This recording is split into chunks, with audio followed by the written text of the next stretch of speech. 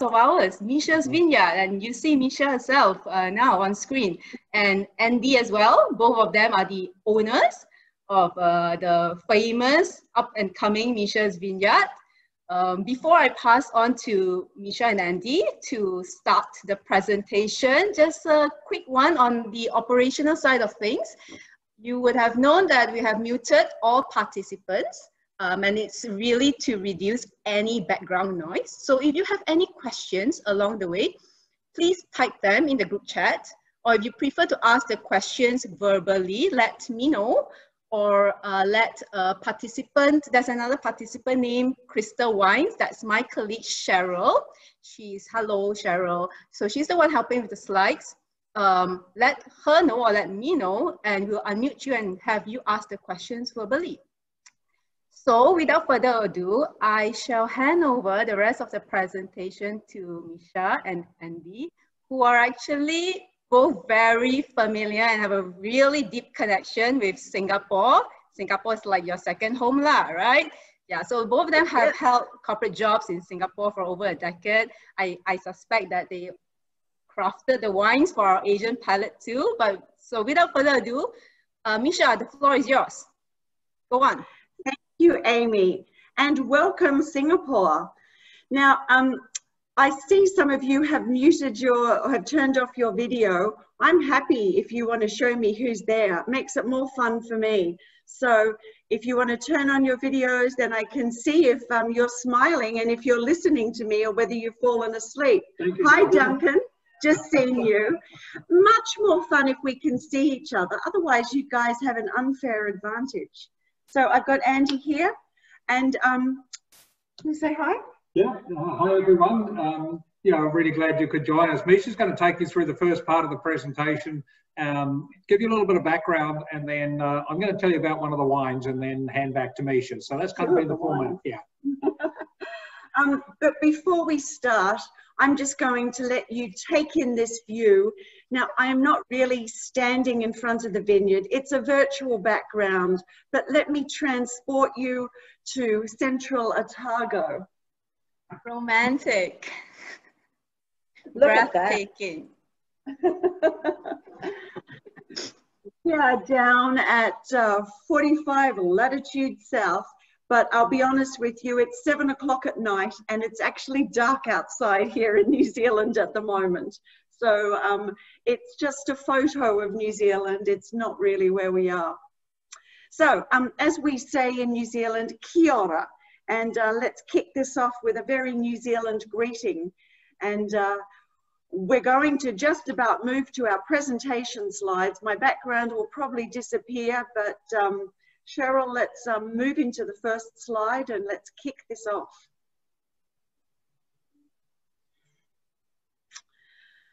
Right, and we're going to watch a video. So I'll let this play for the next minute or two.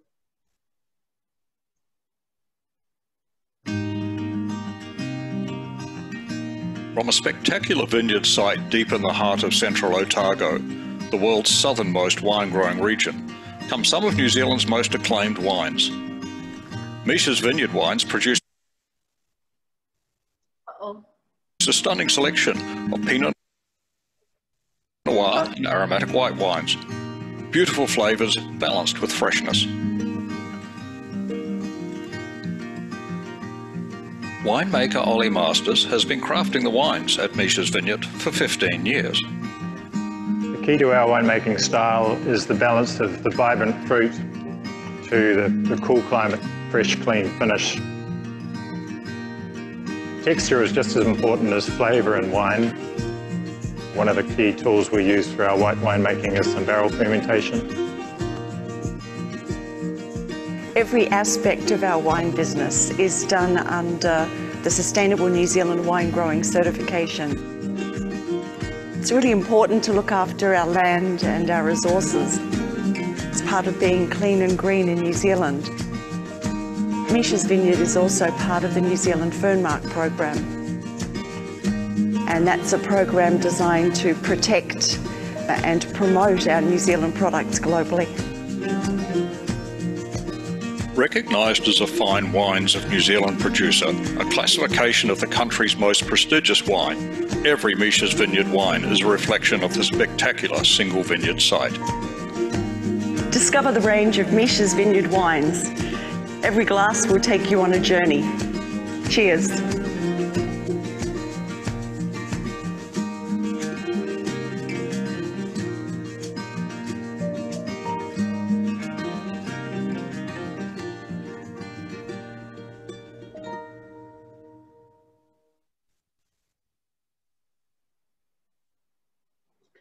Very good. Have we transported you to New Zealand now? Okay, let's just move on to the next slide, Cheryl. And as I said before, kia ora. So we always like to say New Zealand is famous for lots of things. Of course, our national rugby team. We invented the bungee, sailing, the Maori people, our spectacular lakes and mountains, and of course, the location for producing lots of films these days. But here's something you may not know. Next.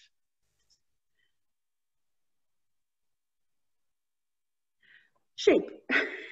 No, you did know about that, right? Everyone knows there's lots of sheep on New Zealand vineyards. But here's what you may not know. 27 million of them. So it's not surprising they end up on our vineyards. And nearly 2/3 of New Zealand vineyards use sheep in some way on the vineyard. In fact, the top photo on the right on the screen is a mob of sheep from Bendigo Station, and that's the merino station that we have land. And we actually have about 700 head of merino that come onto our vineyard and do our winter mowing. So we don't need to get machines out. The sheep do a fantastic job, and that's much better for our environment. Less herbicide, we don't have to worry about fuel. So there are some wonderful things, and we get extra nitrogen added to the soils from the sheep poos. Sheep are used also for leaf plucking and quite a lot of other activities on the vineyard. So I think New Zealand is pretty unique with our high use of sheep on the vineyard. So let's go to the next slide and just make sure we understand where our regions are. So we have 10 wine growing regions in New Zealand, nearly 40,000 hectares. And you'll be interested to see maybe the difference between red and white there. Yep, we're largely a Sauvignon Blanc producer, but that's how we've started. So New Zealand, really, it's only been in the last 45 years that we really entered the world of wine. And our focus has been on Sauvignon Blanc, and everyone knows us for that variety. But increasingly, after Marlborough Sauvignon Blanc, the next most important variety is Central Otago Pinot Noir. And so tonight we're going to, well, tonight my time, this afternoon your time, we're going to try some of Central Otago's most famous Pinot Noirs, and we're also going to try 3 white wines. And you'll see that Central Otago is not just a Pinot Noir region. You can just see on that diagram there that all of New Zealand wine growing regions are around the coast. So in that North Island, you see we've got Auckland, Northland, Waikato, Gisborne, Hawke's Bay, the Wairarapa. But actually, most of New Zealand's wine comes from the South Island. And of course, that biggest region is Marlborough, and that's at the very top of that South Island. What's unique about Central Otago is we're the furthest south on that map there, and we're inland, so we're the only region that is not a coastal wine growing region. So let's look at the next slide and just understand where New Zealand is in terms of a wine producing country. We're small. We're about number 15 in terms of world production, but that's increasing. So just as a comparison, Australia is something like the 7th largest, but actually it's decreasing a little bit. Australia produces 4 times the amount of wine that New Zealand does. We're just 1% of the world's wine. But even though that doesn't sound like a big amount, I like to put it a different way. That's about 2 billion glasses of New Zealand wine. that is drunk around the world every year. And 2 billion glasses sounds much better than just 1 cent, but that's the fact. We're just 1% of the world's wine. The next slide will just show one of the things that we're really proud of. We're the country with the highest percentage of sustainable vineyards. And we're all in an era now where it's important for us to know how our food is grown, how our wines are made, where they come from. Are we doing the right thing for our land? Are we ensuring that we're not depleting our soils, but making them viable for the next generation, actually improving them? So we're very, very proud in New Zealand that so much of our vineyard area is farmed sustainably. So it sort of means you can be relieved if you buy a bottle of New Zealand wine. We're not doing anything to hurt our environment. We have amazing credentials in terms of sustainability. Now, when we flick to the next slide, I'm going to take you on a flight with me. I'm going to fly you over Central Otago. So let's go. Where in the world is Central Otago? Here we go. We've got New Zealand. We're going to zoom on in on the South Island. We're going to go down to the middle of the South Island, and we're going to fly around. And what this shows you is the region that I'm from is full of mountains and river valleys, and these wonderful lakes in those river valleys. Queenstown is where you fly into if you're going to come and visit, but you'll see all these other names: Gippsland, Bannockburn, Cromwell, Lowburn, Alexandra, Pisa, Wanaka, and the region where we're from, Bendigo. So you can see around that Pisa, Lowburn, Bendigo area, that's actually just that one river basin. And again, where I've said Pisa, Bendigo, Lowburn, Cromwell, Bannockburn, that area around that skinny lake there, and the skinny lake is Lake Dunstan, that's where actually 70% of the grapes grow. Alexandria is a bit further south, smaller region with more boutique producers. Gippsland Valley is part of the way to Queenstown. Again, a small number of producers there, and then you've got Wanaka right up the top. But it's between these mountain ranges where we grow all of our grapes, and all of those other regions are between mountain ranges as well. And that's because we've got protection from the mountains, and we've got this sort of subclimate within these river basins. So if we go to the next slide, we'll actually do a bit of a close-up on our region. So this shows you probably even better exactly how we've got the vineyards laid out, and you can see the areas that are green are the areas that are vineyards between the mountains. So Central Otago has the honour of being the world's most southern wine growing region. You actually just can't grow grapes any further south. And as I said before, the only continental climate. And you know, 25 years ago, you may have found 1 or 2 wineries in Central Otago. Now we've got 136, and our region is mainly family-owned small producers. The amazing thing about our region, although I said up front, most of what New Zealand does is Sauvignon Blanc, in our region, every grower will grow Pinot Noir and maybe something else, but actually nearly 80% of what we grow is Pinot Noir. And I always think if you've got a region that everyone is focused on one thing like that, they're going to be doing a good job. And Central Otago really has become, I guess, the Pinot Noir capital of New Zealand. Now, don't panic everyone, we're just a couple of slides off pouring our first wine. So let me just get through another couple of charts, and then we'll actually be drinking something, because that's always what we want to do. So a couple more things. Next slide will just tell you a little bit about MISHA'S Vineyard. So we have a gorgeous location on the edge of Lake Dunstan. We have 57 hectares.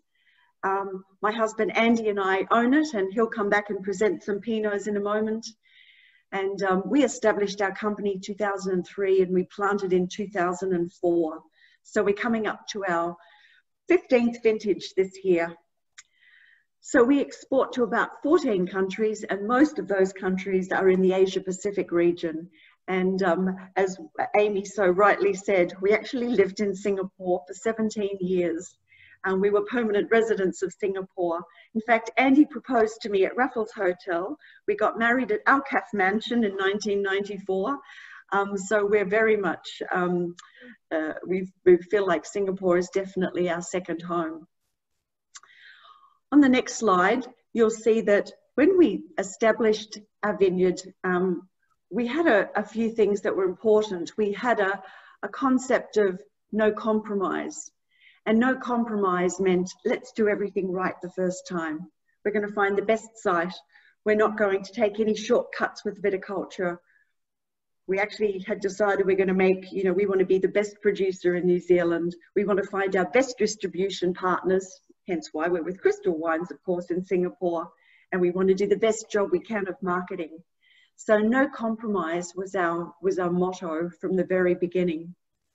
And the next slide just that gives you an example of what no compromise actually means. In terms of our winemaking, it means everything we do is hand-picked. Everything we produce is from our single vineyard. We crop very low. We try and let the wines have a voice, or let the vineyard have a voice in our wines using wild ferment. And we generally don't filter our Pinots, so that we're trying to do that sort of minimalist winemaking. And we age our wines, particularly our reserves, before we release. And on the next slide, you'll see that one of the most important things was really finding the site. And it took 2 years for us to find this amazing site. And you can see all of it there. Now that's definitely not taken at this time of year. That's taken when we have lots of green growth on the vineyard. But we actually have a vineyard that goes from 200 meters above sea level up to 350 meters above sea level. And you can see we've had to work with the contours of the land.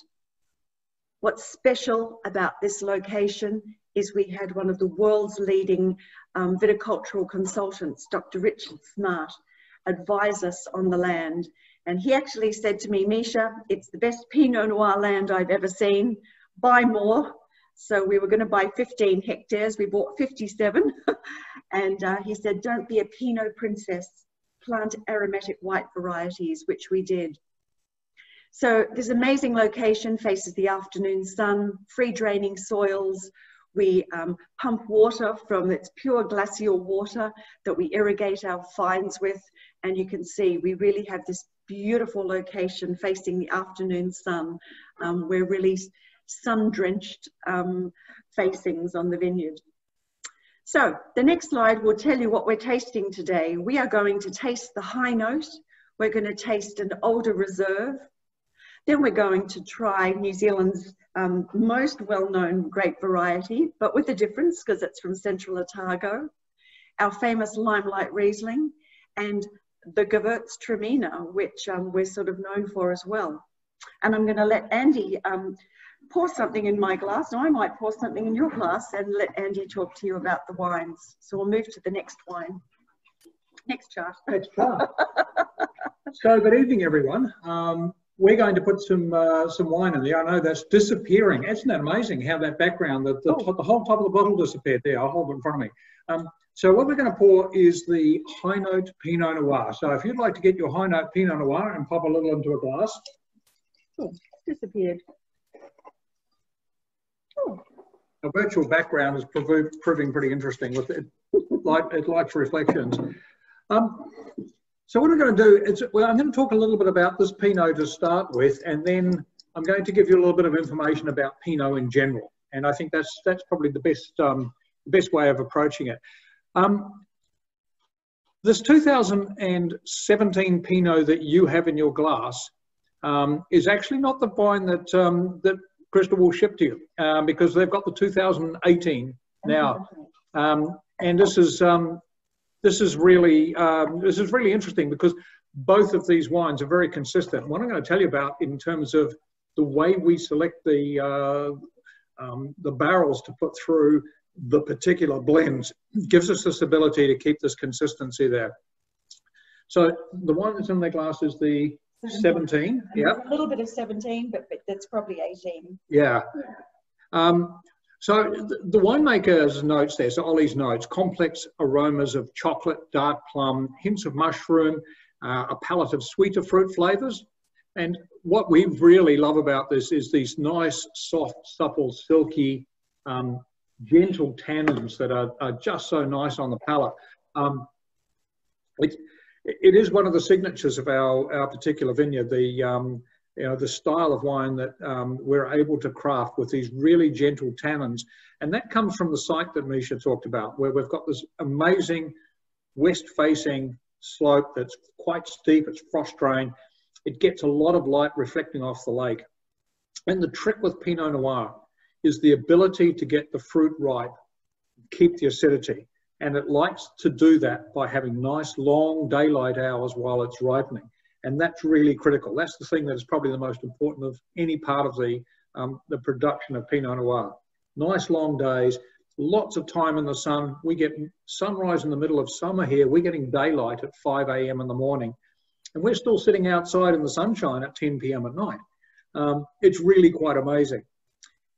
The sun sets and the temperature drops. And what happens is we can go from being maybe around 27 degrees in the late afternoon to about 10 or 12 degrees at night. And that helps keep the vibrancy in the wine. And that's the acidity that's coming through. And that's why one of the things that we're really known for in Central Otago is this beautiful ripe fruit character matched with this lovely acidity, lovely freshness. You can taste the cool climate. And one of the things I've always said about, the amazing match of wines, warm climate environments are really suited to cool climate wines. Because when you think about it, you're sitting in Singapore, it's probably about 30 degrees there now, right? It's probably pretty warm. We're about 10 degrees outside and dropping. It's supposed to go down to about 0 overnight.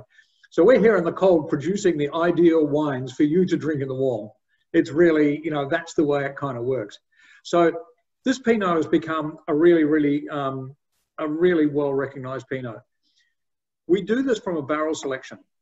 What we do is we take our Pinot Noir. We've got 8 different clones of Pinot Noir growing at a lot of different altitudes. So we're growing on the front block, which is 200 meters above sea level. We're growing right up through the middle of the vineyard. We're right up to the back of the vineyard. We're at 350 meters above sea level. These 8 clones are on different rootstocks. And we've got the same clones growing in different places. So some clone 6 down the front will ripen about 4 weeks earlier than the same clone 6 growing up at the back of the vineyard. We get our oak from a lot of different cooperages in France. So generally we'll buy from about 6 different forests, and each forest, the wine impact from that oak is slightly different. So the fun part of winemaking is sitting down and doing blending. And we'll sit there with Ollie and we'll have samples from lots of different barrels that he's taken notes of. And we blend to a style. So when we're blending for the high note style, we're looking for those lovely primary fruits to show through, but we're also looking for those dark fruits. We're looking for those plum, and somebody mentioned on one of the notes, these beautiful, supple, plum flavors just coming through. That's what we're looking for. So no matter whether you're getting the 15, the 16, the 17, the 18, the 19 vintage, style is going to be the same. And that's the thing that's really critical with this. So if we go to the next slide, let's talk a little bit about what describes Pinot Noir. Oh yeah, Andy, you could also talk about the 2018, because what's going to be on sale is the high note 218. Absolutely. So the 2018, as I say, stylistically is going to be very, very similar. The difference between them, 2017 was a cool vintage, and that affected yield more than anything else. So we got a slightly lower crop. And some of that was deliberate. We thinned some of the fruit off the vine to make sure that the fruit was that was left behind was going to ripen. It produced quite an intense small berry, and we got some really lovely flavors coming through it. That the 17 kind of had, I guess, a little bit more of those dark fruit flavors, that plum, slightly more coffee and chocolate showing through. So slightly more darker as a result of that cooler vintage. The 2018 was a warm vintage, but we didn't take a big crop. Again, we kept the crop level reasonably low. And so the 2018 vintage with the warmer conditions gave us slightly better skin tannins. So we still got some of those concentrated darker flavours, but probably not as deep as we did in the 17. But what we got with the 18, slightly more spice on the palate. So the 18 is going to give you a very similar style, but with slightly more of that warm climate spice showing through. So a little bit more spice on the edge, slightly more of those silkiness in the tannins. The thing with the warmer seasons here is that we get slightly more skin tannins.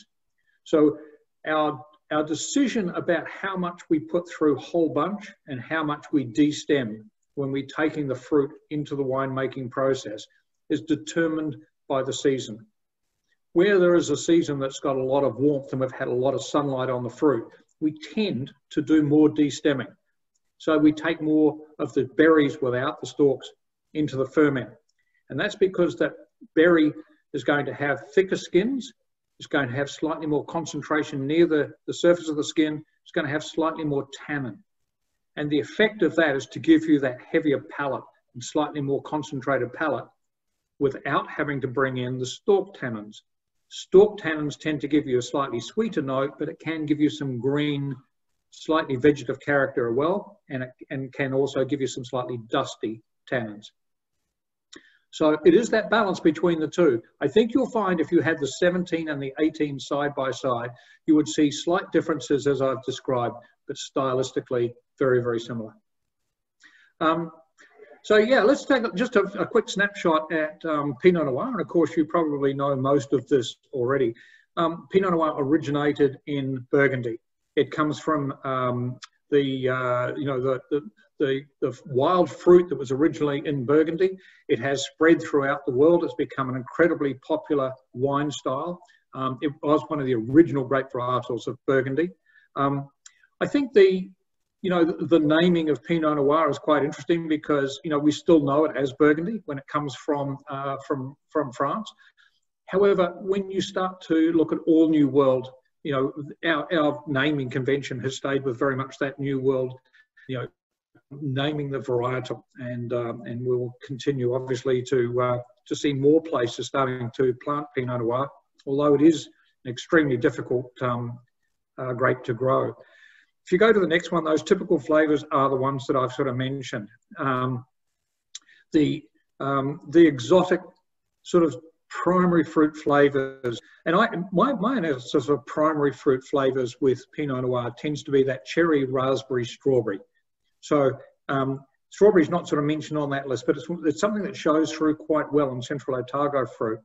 That red fruit character really comes through. And one of the things that I notice when I get that first sort of whiff off that glass, I can pick up red fruits, and there's a variety of red fruits, but it is, Pinot Noir, if you're in a blind tasting and the first thing you want to say is it Pinot Noir, look for red fruits, right? That's the thing that's going to be the giveaway. And then that chocolate, slightly you get some coffee flavors, some of those darker flavors, and particularly from our site is star anise. And we get other herb characters as well because of our site. So we do show quite a lot of things like wild thyme. We get really lovely edgy spice that shows through, which is that sort of slightly aniseed, star anise character. And as you see a Pinot Noir age, and you may see this more in the next wine that we're going to pour, that secondary character starts to come through. And that's what's exciting about Pinot Noir. You can drink it fresh and you can drink it quite young. And yeah, it is going to show as a young wine, but you're going to have all those beautiful lifted fruit characters. Now take that bottle and put it in the cellar. Go on holiday for 3 or 4 years. Come home, reach into that cellar, pull that out, and make that the first wine that you taste.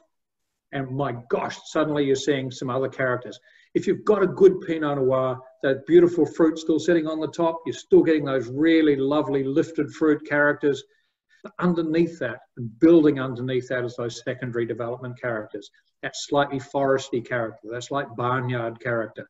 Some people have some other terms that are, probably not. In fact, we did a tasting in Hawke's Bay last week. We were up in the North Island, we were in Hawke's Bay, and we tasted wine that comes from the south, but it comes from a very, very small vineyard, and it's grown on this very unique little site.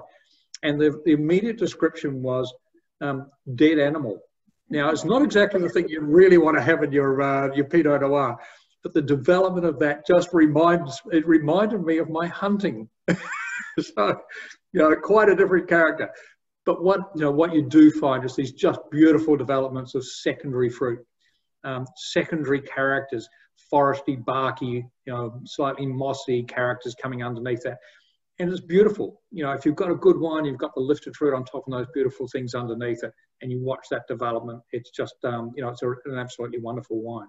Yeah, and the key is balance, actually. So the balance of the savoriness, we're talking about the meatiness. Absolutely. But, yeah, and the fruitiness. Absolutely right. I mean, that's, you know, and that's the really good thing about Central Otago's able to get that balance. There are a lot of places that have tried to grow Pinot Noir not as successfully, and it's because they couldn't, you know, you can get ripe fruit. You put Pinot Noir in a nice fertile farmland paddock and it will grow fruit, but it won't have the intensity. Vines are smart.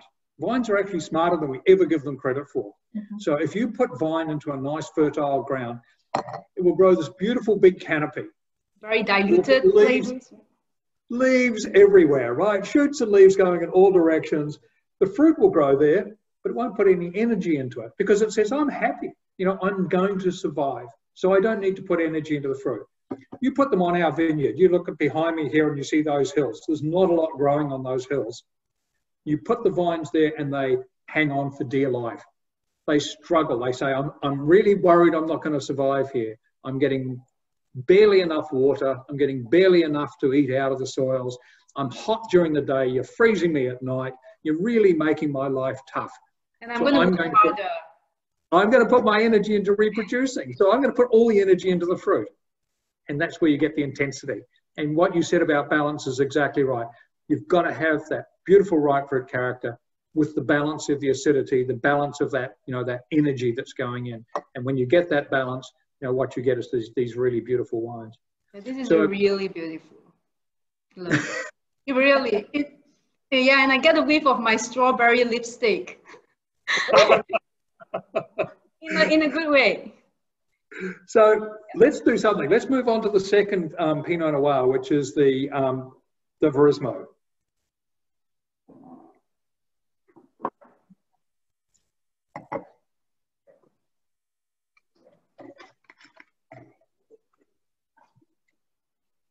Misha's sitting just out of the frame here, but she's quite happily drinking her Pinots. Yes, yes. No, she's in hiding. She doesn't want us to know how an alcoholic she is. This VERISMO is slightly different. So we actually do 2 or 3 different Pinots that we do from a barrel selection, which is what I described before. Going through the barrel, selecting the ones that have certain characteristics, blending those together. This we do differently. This is selected in the vineyard. So we have 3 small parcels out on our vineyard that we farm differently. And when I say farm differently, there are things you can do in the vineyard that make a difference to the style that you're going to produce. So we've got 3 parcels. One is right down at the very front near the edge of the lake, and it's a clone called the Abel clone. It's pretty much a clone that is reputedly stolen from DRC. So apparently there was a bloke who went into one of the vineyards in Burgundy, one of the DRC vineyards, and took some cuttings and he smuggled them into New Zealand. And he took propagations of those cuttings, and they are called the Abel clone because the guy that did the propagation is actually named Mr. Abel. And that was many, many years ago. But that was the clone that is mostly planted in our Martinborough wine region. But we have some, and we've got it down in our very low corner right near the lake. We have another clone called a 115, and we have it in the middle of the vineyard, and it's on a steep rocky slope, smack down in the middle of the vineyard. And then we have another clone called our clone 5, which is classified by the University Davis, California, right? And that's right up in the very back corner at the highest point of the vineyard, and our rows 1 to 40. So those 3 parcels, what we do is we go through and we reduce the amount of fruit that's on there. So what happens is you've got a vine, it comes up to a head, it goes out into some cordons, shoots grow up from that, and each shoot will try to grow 2 to 3 bunches. Most of the vineyard we keep 2. We drop the worst one off, we keep 2. That's our fruit thinning. For VERISMO, we only keep 1. We look at each shoot and we pick the best bunch and we drop the others off, so that shoot only has to ripen 1 bunch. So it puts extra energy into that bunch. The other thing we'll do is we'll pull the leaves off from around that bunch so it gets more sunlight. And as I said before, that sunlight helps to thicken the skins, because Pinot Noir is a notoriously thin-skinned grape. It's susceptible to disease, it's susceptible for damage from wind. It's got a lot of things that can actually damage Pinot Noir, which is why it's so hard to grow. But if you can get a little bit more sunshine on there, you can get those skins a little bit thicker, slightly more concentration. And that includes concentration of tannins. So we take that through the normal winemaking process. Small batches, clone by clone, ferment it, put it into French oak barrels. In this case, about 45% of those barrels are new barrels. And we choose 300 litre hogsheads. So we go for a slightly larger format so there's less direct contact, but we'll use about 45% brand new barrels for our VERISMO blend. It'll sit there for about a year, and then we'll blend all those 3 clones together into tank, and we put it back out into barrel as a blend. And we put those barrels down the nice dark, damp corner of the winery, and we'll let them sit there for another few months. When we feel it's ready for bottling, we'll take it through and we'll bottle it, and then we'll put it in the warehouse and we'll leave it sit there. If you try something straight after bottling, it's got quite a bitey edge to it. It can be quite acidic, it's quite tannic, it's a little bit harsh. But we know that that's going to be the case when it's fresh in the bottle. What we want to do now is let it sit and age in the bottle. And all those components will meld together into a nice, soft, silky, beautifully developed Pinot Noir that has, again, primary fruit, still got some nice fruit on the top, but it's got a much more dense mid layer. It's got a longer mid palate, softer at the edges, silky. And even though this is now 2012, it's still got many years of development to go. In fact, Misha and I, we have the benefit of the fact that we have a pretty good cellar of our own wine at home. So we can dip in there and grab a 2008 VERISMO out. And we know that it's still got primary fruit. It's still got those really lovely characters to it. But now, as I mentioned, those secondary characters are starting to show. It's got some beautiful, secondary notes sitting underneath it. That's a wine that you can drink now. It's a 2012 is released because it is ready and it's beautifully presented now. It's also a wine that if you wanted to top up your cellar and go on holiday for a few years and come back, grab that one out of the cellar, it's going to be absolutely stunning. So while you're sipping on that, you don't have to be quick sipping on that because I'm going to tell you a story. So if you want to go to the, I changed around with some slides. So there's a little bit more about, just go to the next slide if you can, Amy. Yeah, so. Oh, sorry, Andy. Andy, there's a question about asking, Mr. Lee is asking what's the story behind the name VERISMO. So maybe you can tell us a little bit more. Yeah, Misha's going to talk some more about that a little bit later. Okay, so we'll wait till the slide comes. I'm just going to flick through very quickly a couple of things about Pinot Noir. And I've mentioned some of these already. So I'm going to very quickly go through the next two slides. I'm just going to tell you quickly, Pinot Noir likes this moderate climate. It likes to be cool. It doesn't like warm climates. It just produces very insipid flavors. It likes well-drained soil. The roots do not like to be sitting in a lot of water. And we are in semi-desert down here. It is thin-skinned, as I mentioned. It's susceptible to disease. It's got a lot of leaves in a very low crop level, which is why I'm saying you put it on a valley floor, that's all it's going to do. It's just going to produce a whole lot of leaves. You've got to work hard in the vineyard. This is a great varietal that means you have to have hands-on attention to every aspect of growing these vines. You've got cool nights, you've got warm days, and you've got a nice dry autumn, which is really when you need that period of time when you're coming into harvest where everything is nice and settled. If you flick on to the next one, we look at our measurements in growing degree days. A growing degree days is a day where you've got the temperature above 10 degrees, below 30 degrees during the growing period. And we measure it on the basis that you need around about sort of 900 to 1300 growing degree days for Pinot Noir. We sit comfortably at around about 1100 to 1200 on our vineyard. It's got to have enough airflow to keep it nice and clean. The soils that it likes, a lot of them, you know, the famous Pinots come from limestone, but you've also got Pinots that show minerality from the schist rock or from other types of gravels and rocks that are growing, that are around the vineyard. And we have a lot of schist rock on ours. And low vigor soils. Don't feed them too much. If you feed them too much, they don't work hard enough, right? And they do prefer sloping sites, which is why our site is absolutely stunning for this. Very quick look at what you'd match with it. It's really, there is a lot of different foods that you would put with Pinot Noir. You know, if you want to just jump forward a slide there, we've got, you know, the standard meat pairings. I think this is the ideal wine for Singapore, by the way. I drank a lot of Pinot Noir when we lived in Singapore. It was my go-to wine because it matches with so many things you've got there. You know, it's beautiful with duck, it's beautiful with salmon, it's beautiful with chicken dishes. You can have it with pasta dishes. You can have it with so many different styles of food that it's just an incredibly versatile wine. I'm going to very quickly jump into something that some of you may have heard before. Certainly the team from Crystal know about this, and that's our gold mining. So, Amy, if you want to just jump forward one slide, let me tell you what happened when we started looking at our site. We thought we were the first people to go on this very rough and rugged piece of land. But once we started walking around on it, we realized we weren't. The Chinese gold miners actually came onto our site back in the 1860s to the 1880s for the biggest gold strike that was around in New Zealand. And they worked on the big mines, but also started gold panning on the hills, and including our hills. And we found a lot of remnants from that.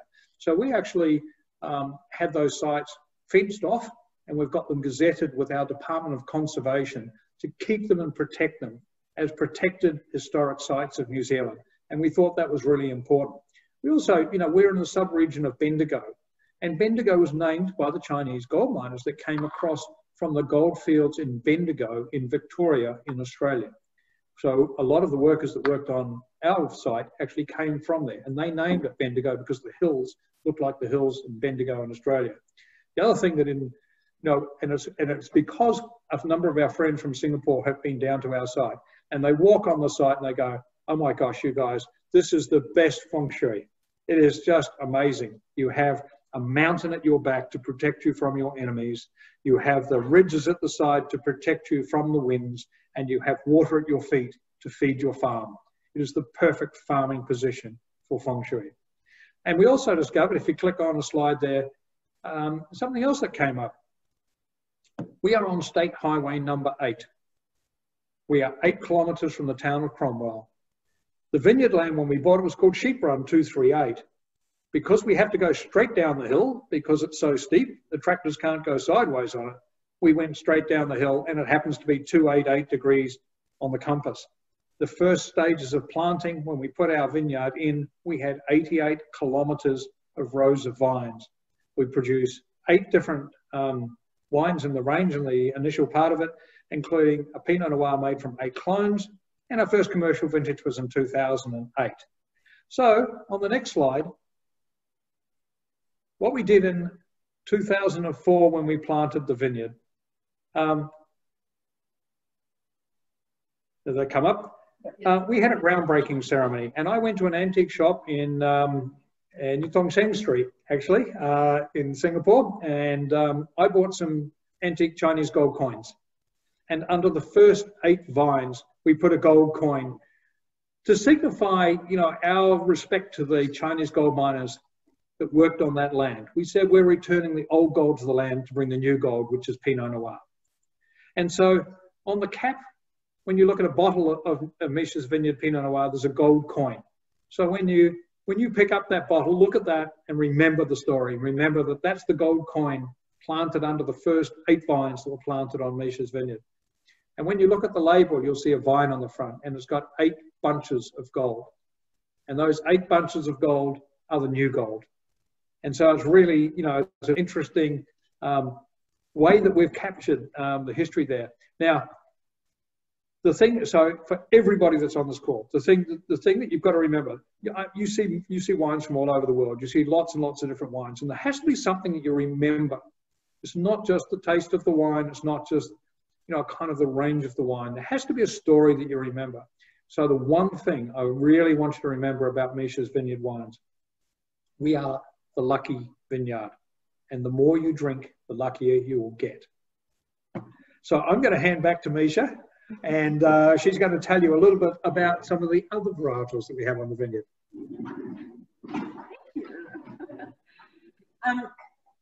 We might pause for a second. I finished all of my VERISMO. It was delicious. Did people enjoy VERISMO? What did you think, Amy? I love it. And I find that it can still age for many years, because I still get a lot of the primary fruits. Yeah. Yeah. And if you look at the color around the outside, it doesn't show too much of that brownie color at all. I mean, you would never expect it was 8 years old. Yeah. Sandra, you love the VERISMO, smooth as silk. You know, if you saw the description, it was wonderful, sweet, concentrated fruits. But this is really how you should drink Pinot Noir. So I know VERISMO is a little more expensive, and we will come to what the name means. But this is really the ultimate of Pinot Noir. And if we could all drink at least 8-year-old Pinot Noir all the time, life would be just perfect. Right, we're going to move to our next wine, and it's a Sauvignon Blanc, and she's called the STARLET. So I'm going to change glasses here. If you have a Pinot Noir glass, make sure you tip a little water in it, or swirl a little Sauvignon in the glass first, just to clean it, just so we can get rid of the Pinot Noir. Yeah, Misha, shall we take a picture? We should. We should, yeah. Everyone, before we proceed to taste the wine, let's all take a group photo together. Can we have everyone turn on your video so we can all get a nice picture of everyone raising your glasses, right? Is everyone ready? Sure. Okay, so on the count of 3, let's raise our glass, all right? So 1, 2, 3, cheers! Yeah, hope everyone got a nice photo. Yep, excellent. I got it. Okay. Perfect. Continue. Thank you. Okay, everyone's got Sauvignon in your glass. Very good. Right. Let's swirl this around. This is called the STARLET, but what we're going to do is swirl a little bit. Ooh, doesn't smell like Marlborough Sauvignon Blanc, does it? Smell, swirl. What do we smell? What comments have we got? You're going to cheat and look at the things that our winemaker said, but see if you can come up with anything else. But to me, that really is tropical fruits. You know, if you were swirling a glass of Sauvignon from Marlborough, Marlborough winemakers will all tell you it's gooseberry. Well, I'm not sure what that sometimes smells like. Gooseberry, cut grass, I do know what cut grass smells like. But this smells much more tropical. Do you get the rock melon? Yes, I mean, especially on the palate. It's very prominent on the palate, much more than on the nose. Yep. Ripe citrus, really ripe citrus. Oh, passion fruit. Okay, let's have a sip. Very passion fruit and pineapple for me. Mm. And don't just swallow this. If you just put it in your mouth and swallowed it, a little lychee, Sandra. Ah, got that. You know, put it in your palate. Do a bit of a mouthwash. You know, it's just us. No one's going to watch what you're doing. But do a bit of a mouthwash and hold it in your mouth for a minute and then swallow.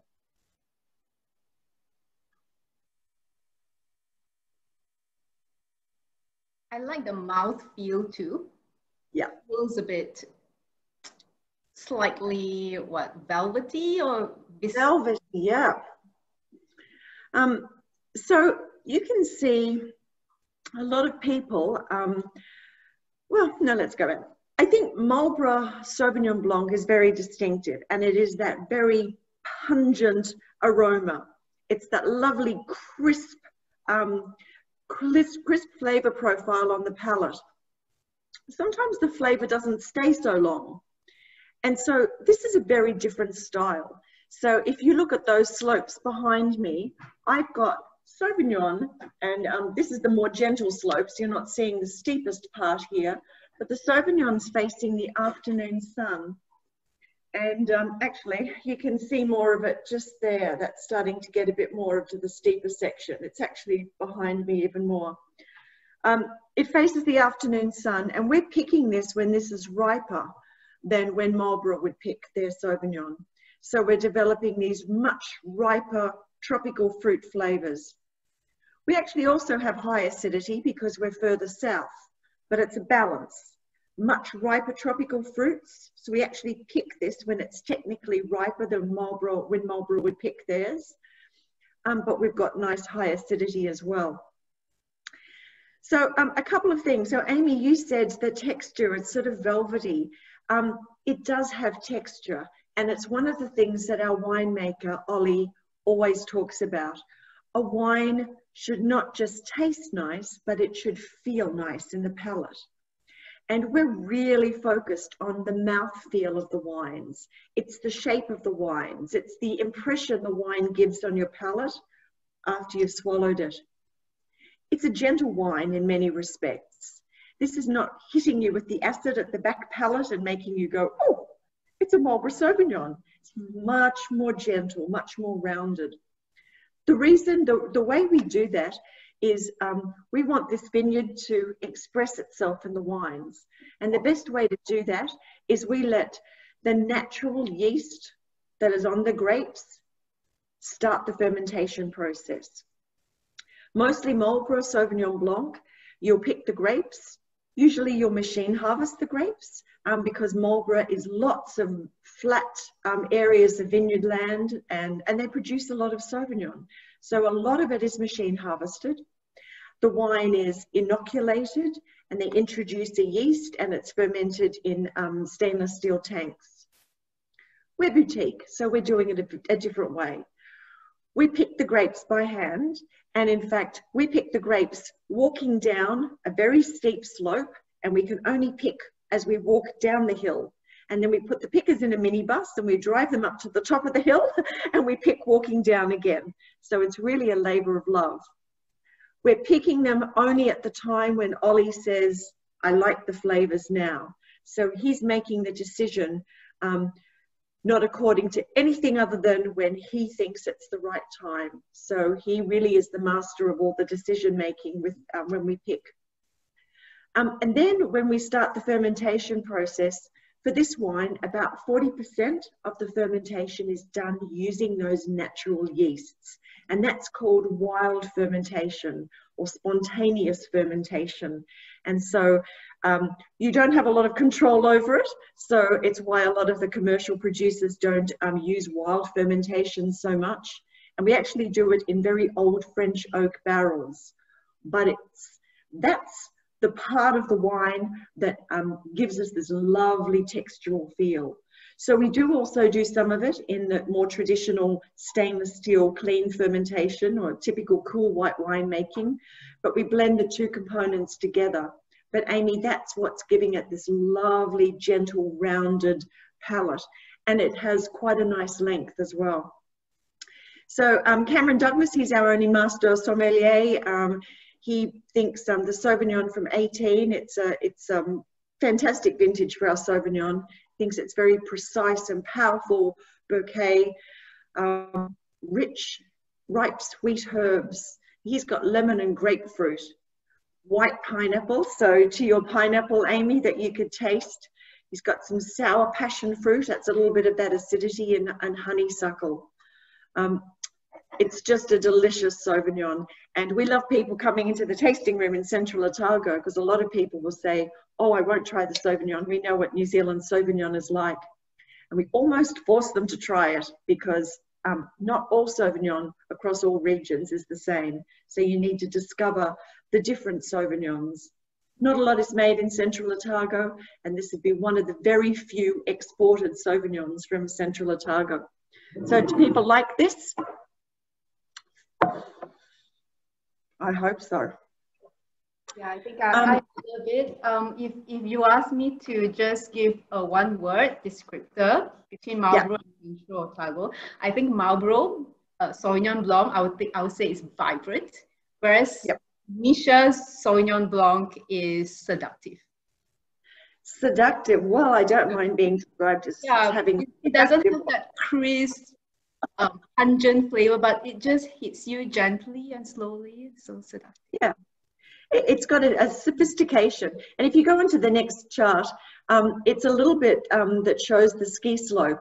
And we've got these what we call bony soils. Bony soils because there's not much dirt. It's really just rock. And as Andy explained, we don't have a big canopy. This is obviously Sauvignon before it's fully ripe. But these vines have a very privileged life. They face this afternoon sun. They have spectacular views of the lake, and it's just 2 hectares we produce. So we're producing less than about 1,000 cases of Sauvignon. So we don't produce much of it. If you look at the next chart, in fact, that's just a little bit about where typically Sauvignon comes from, and so. You know, we go to those Marlborough flavors on the right-hand side, that pungent, aromatic, crisp, red pepper, gooseberry cutgrass that I mentioned, versus left, the typical aromas more in Central Otago. Sometimes you can get very sandalwood, like I think our 19 vintage is very much lilies and sandalwood. It's got more of those florals. This is a warmer vintage and perhaps not so much of the minerality showing through, but a lot of times people think our Sauvignon has got more of those Puy Fumé or Sancerre characteristics. But definitely tropical fruits, passion fruit and pineapple are really nice, really typical flavors. And you can just see the difference there. We've said 25,000 hectares of a Sauvignon planted in Marlborough and just 37 in Central Otago. So not much is made there, but it's special. Okay, so let's go into the next slide, and we're going to pour the next wine, which is the Riesling. We have 2 more wines to go. I will keep moving here. You can come back to these wines and try them a little bit later. But as we pour the next wine, it's Limelight Riesling. Yeah, and Misha, I just want to point out that I think it's also interesting for our participants that we are actually starting the tasting with red wines. Yes. And followed by the Sauvignon Blanc, which, I think this is going to be enlightening for them to know that it's not all cast in stone, not white followed by red, but it's really about the body and the concentration, which is why I think that's how you thought about this. Well, I'll tell you why. If we were tasting Australian wines, generally the white wines would be dry and the red wines would be things like Shiraz, what Australians call Syrah, right? Or Cabernets or Merlots. And they're heavier red wines, more tannin, and the Australian white wines are generally dry, crisp white wines. So you can try the white wines, and then it probably doesn't matter what wine you've had before you have a Shiraz or Cabernet, but because they're such big and powerful wines that they'll, the impact of the previous wines, that it won't have any negative impact on the palate. For us though, as Andy mentioned, Pinot Noir is a thin-skinned grape variety. It has high acidity, but it's a dry wine. It's quite a delicate red wine. And given that this tasting, well, I'm not having food here. You may well have food there where you're tasting the wines, but here we're just tasting the wines just on their own. So I'm working from dry to sweeter. And that's why we did the Pinot Noir first. The Sauvignon has a little bit of residual, probably it's about 3 to 4 grams. This Limelight Riesling is much higher. And then the last wine, GEWURZTRAMINER, has really lovely Turkish delight, rose petal, lychee. So it's more like, it's not a dessert wine, but it's more the flavors you'd associate with dessert. So we're basically working through on what's best from the palate, from dry to sweeter. If the red wines we had were Shiraz or Cabernet, then I'd be quite happy doing those after. But it's better for the palate to work from drier to sweeter. So let's have a look. Riesling. What we have in our glass now is Riesling. We don't make a lot of it, but what we make is really good, particularly on our site. And most of it's grown in the South Island because you need cool nights and long, dry autumns. And the vines you have right in front of you on this picture, heading down towards the lake, there's some of our Riesling vines. So let's have a swirl of this, and we'll move to the next chart as well. Okay. Put your nose in it, and then we're going to have a taste of it and give it a bit of a chew in the palate, and then swallow it, and we'll talk about it.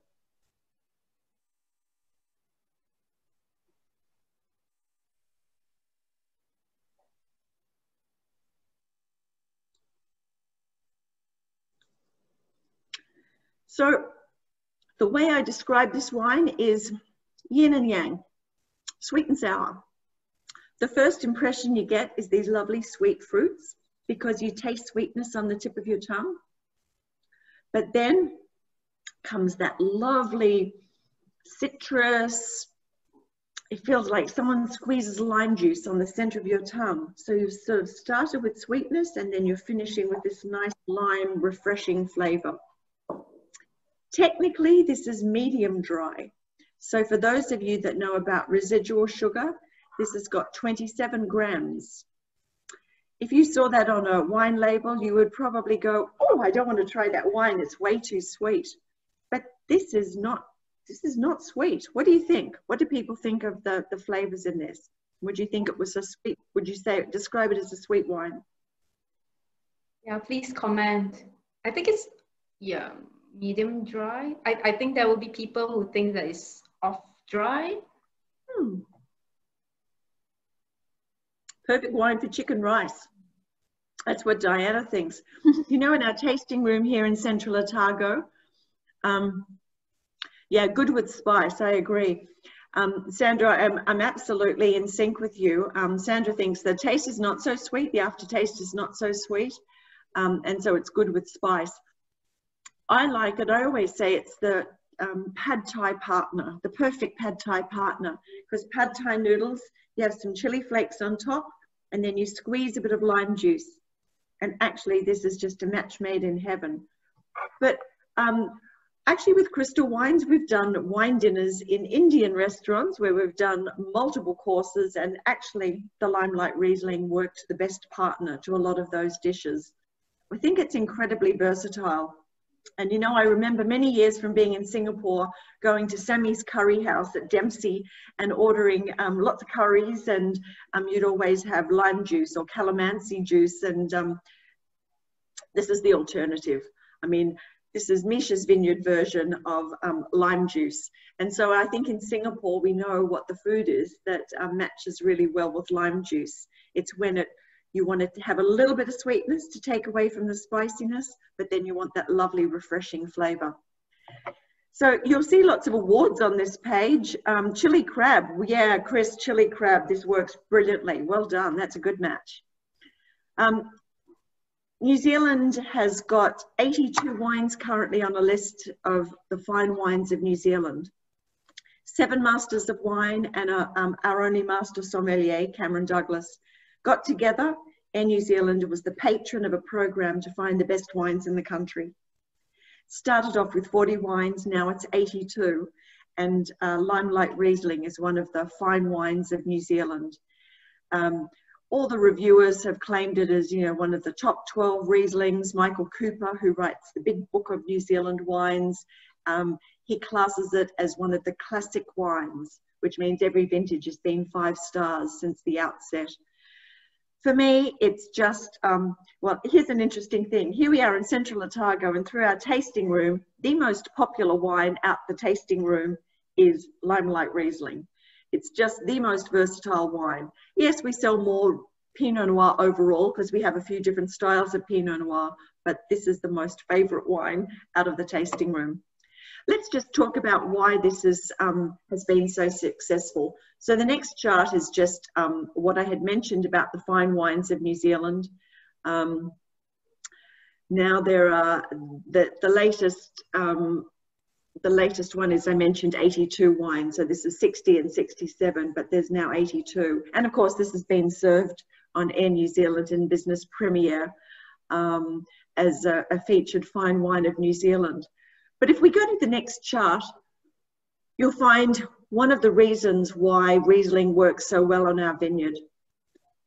I actually put these charts initially together for some masterclass we were doing in Singapore when we were looking about the ageability of certain wines. And we were looking at ageability of wines like Pinot Gris, which is a noble wine from Alsace, and we do a version down here.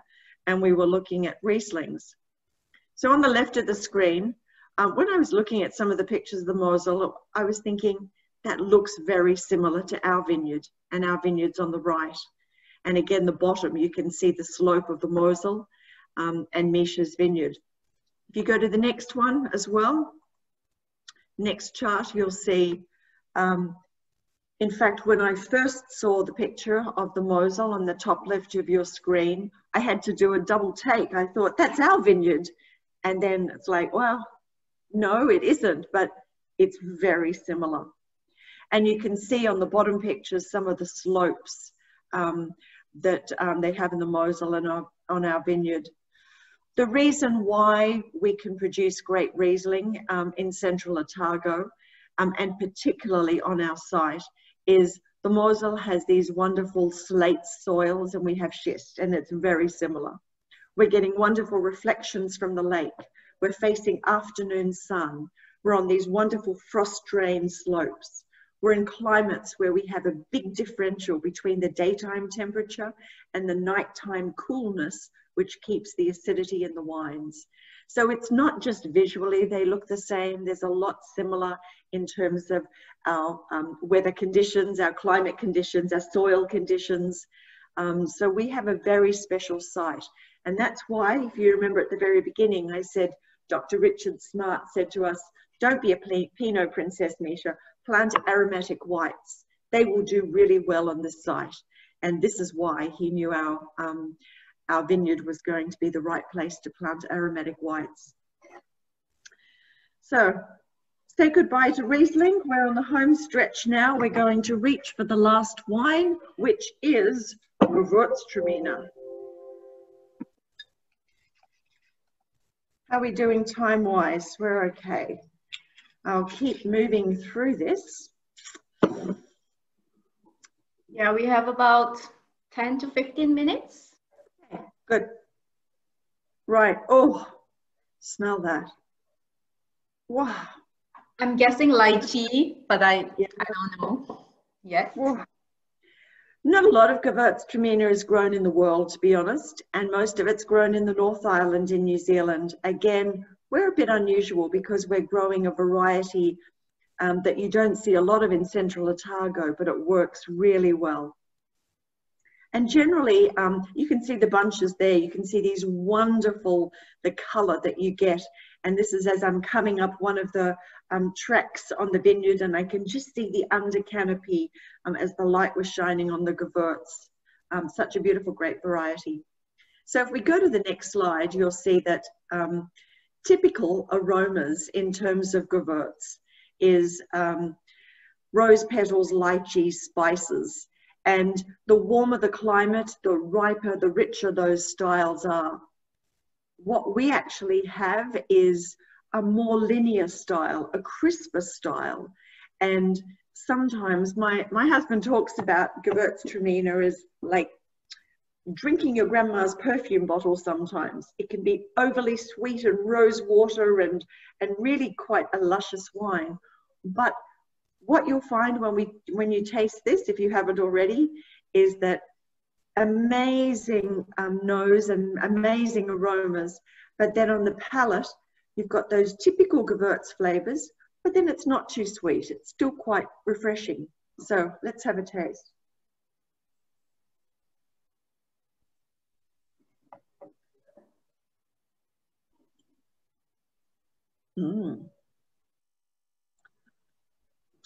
What do we think? Flavors? What do you think, Amy? I get the rose petals. I wanted to say ice bandung. Do you know ice bandung, Misha? Have you tasted that before? Yeah, so I get a whiff of that. It's very nice. And I like that your gewurz is not overly oily.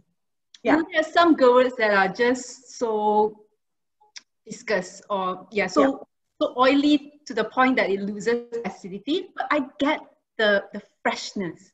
Surprising. Yeah. So go to the next slide, Cheryl, if you can move to the next one, where we've actually got the gewurz. What I think makes our gewurz very drinkable, because Amy, you're right, there can be, when it comes from a warmer climate and it's much riper and richer, it has an oiliness to it. And you really need food to go with it. But actually, this has got enough freshness, again, because you think of our position in New Zealand, we're right down the bottom. We're in a climate that has that keeps a lot of acidity in the grapes because it's cool at night. And that keeps some freshness in the wines. And we actually do a late harvest version of GEWURZTRAMINER as well. And that's also got a freshness that you don't normally associate dessert wine with a GEWURZTRAMINER. GEWURZTRAMINER is the spicy wine of Traminer, originally from northern Italy, actually, and the Germans took it and they called it GEWURZTRAMINER, which Gewürz means spicy, so the spicy wine of Traminer. Most people associate it with Alsace, and you know, this wine, the Sauvignon and the Riesling are all done with that wild fermentation that I was talking about before. So we're actually building this lovely texture into the wine by letting the natural yeast that's on the grapes start that fermentation process. So this is 2009. This is quite a recent GEWURZTRAMINER. I think it's one of our nicer vintages, to be honest. I love that little bit of ginger at the back palate. So for me, in terms of food matching, if we're just doing stir fries at home and I get the wok out and we're throwing a little bit of, you know, ginger and garlic and various things into the wok, this would be my go-to. This is really nice with any pork dish. If I'm just gonna, you know, in Singapore, go and get some char siu from the wet market and bring back and have some rice and some roast pork and char siu, and it's the perfect wine to have with it. You're giving me inspiration. I really think char siu can work well. I miss it. Okay, as we're enjoying this, we'll just do the last few slides. We'll move on to the next one. One of the things that was really important to us when we established the vineyard, and you remember that the motto was no compromise, is no matter what the wines are that we're making from our vineyard, and we actually produce 10 wines from the vineyard now, I wanted them to be a fantastic example of what they were. And so part of my brand promise was, you're never going to have a bad MISHA'S vineyard wine. So what always makes us happy is not just a review of one of our wines, but Michael Cooper writes the book of New Zealand wines, and he would try every wine that's made in the country. And across the range of wines, we get amazing reviews. The reviews on the right are from Cameron Douglas. He's our only master sommelier. In fact, Cameron sent a message to me today, and he said, I've just put your gorgeous dress circle Pinot Gris by the glass at a restaurant, because he writes a lot of lists for restaurants. So we're very fortunate that our winemaker, Ollie, consistently makes wines across the range that get some fantastic, fantastic scores. And you'll see on the next slide, Bob Campbell as well. And I know Crystal Wines refer to Bob Campbell a lot. And, you know, it's there's a lot of wines made in New Zealand. So to get the highest or second highest rated in the country is fantastic. So we'll just keep on moving down a little bit. I promised I would, so while we've got a picture of the tasting room, I'm just going to tell you a little bit about the namings of the wines. My mum was an opera singer. I actually grew up in Australia. I'm now a New Zealand citizen. I married a New Zealand man, so, but my mum grew up in Australia and I trained as a ballerina. My dad died when I was very young and I used to go to the theatre with my mum and watch her while she was singing side of stage. I ended up not being a ballerina. I grew too tall, sadly, but my early jobs were in the theatre, and I was first as a dancer with the opera, and then I started marketing the arts. It's funny how things come full circle, because in Singapore we worked in the tech industry, but when we came to naming our wines, we decided to give them a name that were these theatrical or musical names. So the first wine we had tonight was the High Note, and the High Note is a tribute to my mum, the opera singer, and she died the year we planted the vineyard. The second wine, VERISMO. Well, here's a problem. If you call your main wine the High Note, damn, how do you get a name that's higher than that for your reserve? VERISMO comes from an Italian word meaning realism. And actually the VERISMO period in Italian opera was the time of realism. The composers wrote stories about real people, passion, emotion, drama, intrigue, love, death. Previously, they'd composed operas that were stories about sort of gods and fairies and fanciful creatures. But the VERISMO period is known as the high point in Italian opera. So we've gone from the High Note now to the high point in Italian opera. And I always think of VERISMO. It sounds special. The STARLET Sauvignon Blanc was the next wine we had because she's fresh and fruity and best enjoyed young. She's a STARLET. LIMELIGHT Riesling. There's a musical expression or a theatrical expression, or like she loves the limelight. She loves the spotlight is what they're saying. So we in English say, you know, she always likes to be in the spotlight. Or you'll say she always likes to be in the limelight. So it's got a theatrical connotation, but also that's the flavor you get from that wine. It's that lovely lime flavor, kaffir lime flavor. So it seems like a good name. The Gallery, well, let's face it, GEWURZTRAMINER is not an easy word to say. In the industry, we never say the whole name. We just say Gewürz. But we thought we'll make it easy. We'll call it the Gallery. And actually, there's a gallery in the theatre. It's the highest point of seating in the audience, or it's on the stage. Again, it's the highest point of seating. And, you know, I am aware that with GEWURZTRAMINER, some people hate that Turkish delight flavor. And they're like, you know, there's people either love it or hate it. So I thought the gallery is quite nice, because if you think about, a lot of times people will go to an art gallery and say, I love that painting, and someone else will go, I hate it, my child could do better. So it polarizes opinion. So that was quite fun to have a name that had double meanings. So all of our wines have got these theatrical or musical names. So the next chart, I've just shown you a picture of our beautiful dogs in New Zealand. So if you come and visit us down in our tasting room, you can meet Bogart and Harlow. That's Bogart as in Humphrey Bogart, who's a famous actor from Hollywood in the 1930s and 40s. And he's in the famous New Zealand Wine Dogs book. And our girl Harlow, you can see on the bottom right. And quite often in the tasting room, people ask to meet Bogart and Harlow. So they're our brand ambassadors. The next chart is, I love chatting to people, our customers around the world. MISHA'S Vineyard is my personal Facebook. Do a friend request, or MISHA'S Vineyard Wines is our page. I'm on LinkedIn, Twitter. Lots of ways to connect with us. I'd love to hear if you've tasted one of our wines and you want to tell me what you've paired it with. That will give me some new inspiration for what we tell people in the tasting room. And the next chart is just a final thing. You know, when Andy and I started this vineyard and we said, we're going to make wines, we're going to make great wines. From that beginning to when we finally had something in a glass was 8 years. And, you know, you never know whether all the investment has sort of paid off for an awful long time. So planting a vineyard and creating your own brand is a long, scary journey.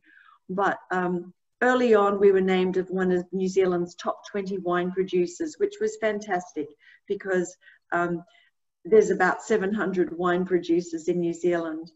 4 of our wines are classic or potential classic wines of New Zealand. And that means, I think you have to get to 10 vintages before Michael Cooper would even deem to suggest your wine might be a classic or a potential classic.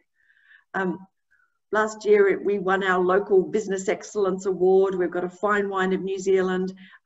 All the things we planned for are happening for the wines, but it takes an awful lot of dedication. We've had the same winemaker. We've had a lot of, I guess, consistency across the vineyard. But as everyone knows, you're only as good as your last wine. So I hope we continue to make great wines, because I want to make sure we have that brand promise. And everyone that tries a MISHA'S Vineyard wine will have a fantastic experience and a wonderful memory. And if we move to the last picture, my advice is don't visit us in winter. It's cold. And that's me in the yellow jacket, our vineyard manager, Michelle, on the right, and Aaron, our tractor driver, who's been with us a long time. Come and visit when the weather's like this, in my beautiful picture behind me. Anytime from September to harvest in about April. Otherwise, as some of the people on this call know who have been and visited us in winter, right, Chris Lee? It's really cold, and it doesn't even need to be snowing for you guys in Singapore to be freezing, because we've had temperatures of -5, -8, quite a lot. Anyway, that's it from me. Oh, thank you. What's the next slide? I think it's the administrative part. Yes, so this ends our presentation, right, Misha and Yeah. Andy? Thank you so much for being with us today. I absolutely like how you explain your wines. It's very inspiring, super passionate, makes me fall in love with them even more. Hope to visit you soon when the whole COVID thing is over. To all our participants, thank you very much for your time. I'm sure you enjoyed the wines as much as I do. Follow us on Facebook, Instagram, Telegram to receive information on our upcoming virtual masterclasses. We have MISHA'S wines on special offer for 2 weeks. So do visit our website to purchase the wines. And if you have any feedback about how we organize our virtual classes, feel free to email us at marketing@crystalwines.com. So thank you again, Misha and Andy. Andy, any last words before we conclude the session? No, just keep Singapore nice and happy. I'm looking forward to coming back. Yeah, come back. And I'm sure you miss your chili crab and chicken rice. I'm a pepper crab girl, to be honest. So. Okay, so we'll not hold up the participants. So we'll conclude the session for today. Very enriching time together.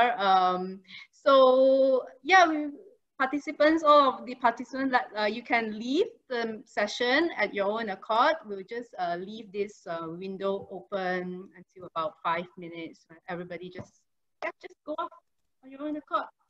And thanks for all your messages, everyone. I'm watching all the messages come through. I'm so glad you enjoyed the tasting. Sandra and Abe have chili crab and pepper crab. Damn, I didn't have any food. Fantastic. Thanks, everyone. Look forward to seeing you in Singapore or New Zealand. Bye. Bye.